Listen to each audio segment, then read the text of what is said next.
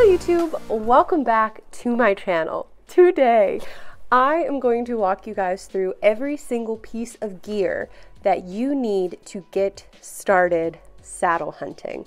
I will have a link to everything in the description below, so that is where you can find it. By the time that you are done watching this video, you will know exactly what you need to get started. So let's jump right in.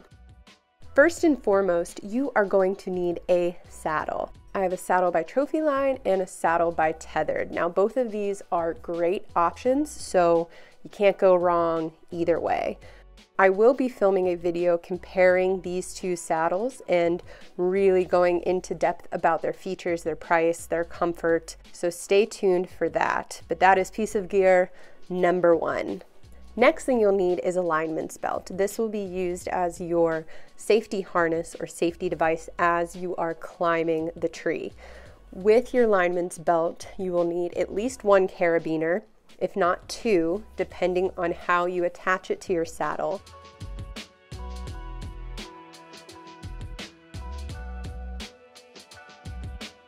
And I would highly recommend a ropeman. Your ropeman replaces the prusik knot.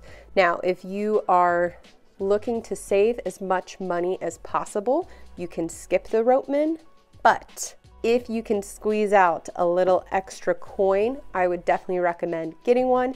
It makes it so much easier to adjust your belt as you're climbing instead of having to fuss with the prusik knot with both hands. Puts you at greater risk of falling, and it becomes a much bigger headache. So ropeman is an optional piece of gear, but one that I would highly recommend considering. Next, you will need your tether rope. This is what will wrap around the tree and tether you to the tree and allow you to be in position to saddle hunt. You'll need one carabiner to go along with your tether rope. You may want to consider purchasing a second ropeman. So that would be a ropeman for your lineman's belt and a ropeman for your tether. I personally am not using a ropeman on my tether. I'm okay with the prusik knot because I don't adjust the length of my tether as often as I do with my lineman's belt.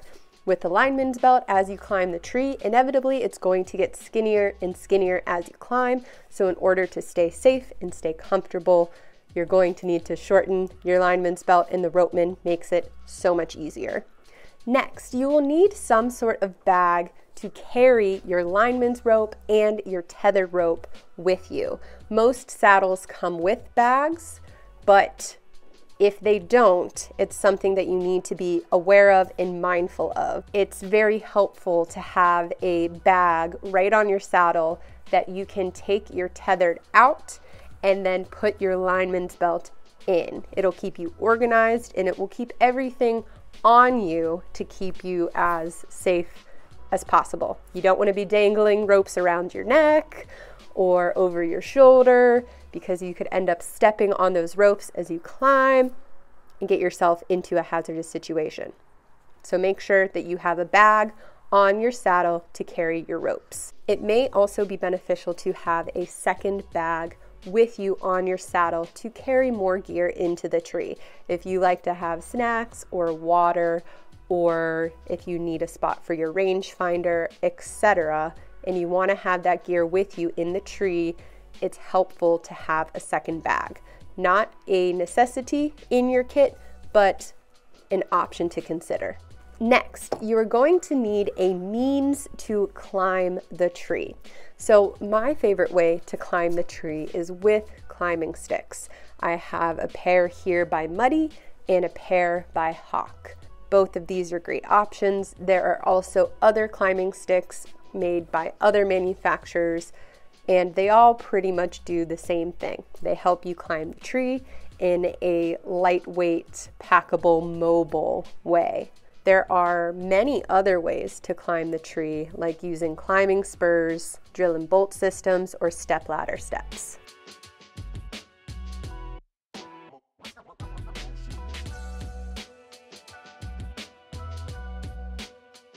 My recommendation though, Keep it simple and just buy yourself a set of climbing sticks. Next, you will need a platform to stand on once you reach your hunting height.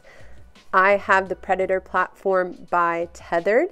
It's very small, which makes it easy to carry into the woods, makes it lightweight, and it performs very well. It's easy to set up, and it allows me to have a platform that I can actually stand on to relieve some pressure on my legs or my back. I can sort of stretch out in a standing position by standing on the platform. It also provides you with some more shooting options, so a platform, in my opinion, is a must.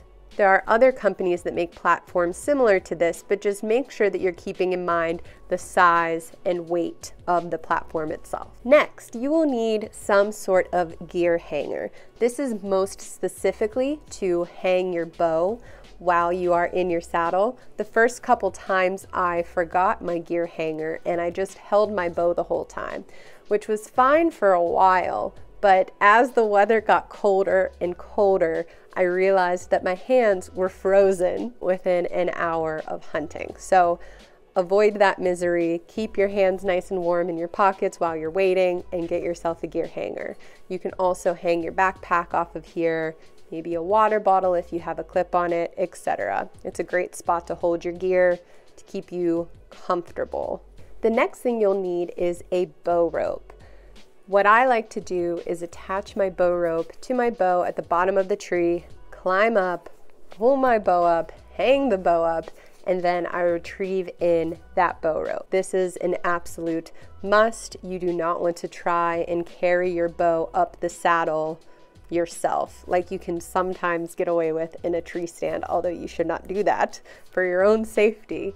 With the saddle, you're going to be either hanging climbing sticks or hanging the platform, and you're going to put yourself at an extreme safety risk if you try and hold the bow with you, or even if you have it strapped to a backpack or something. Don't do it. Get a bow rope. They're cheap and affordable. Just do it.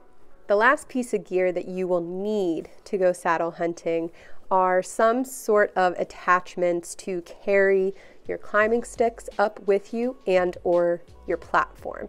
I like to use these rubber twists by Hawk. Again, there are a lot of different manufacturers, a lot of different ways that you can do this, but this is what I recommend. These twists attach around my climbing sticks and around my platform.